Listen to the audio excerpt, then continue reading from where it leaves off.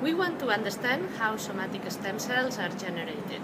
Somatic stem cells are responsible for maintaining the tissues in our bodies. And we know that these cells are generated in the embryo. We want to investigate and identify the signals that the embryo uses to make these cells to reproduce this process in the laboratory.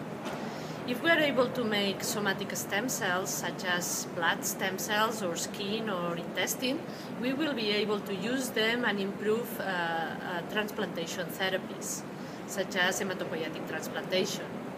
On the other hand, we are convinced that cancer uses the same strategy to maintain the tumors. That is, that they are able to generate these cancer stem cells that use the same signals as normal stem cells. And if we are able to manipulate these signals, we will be able to eradicate the cells that maintain the tumors.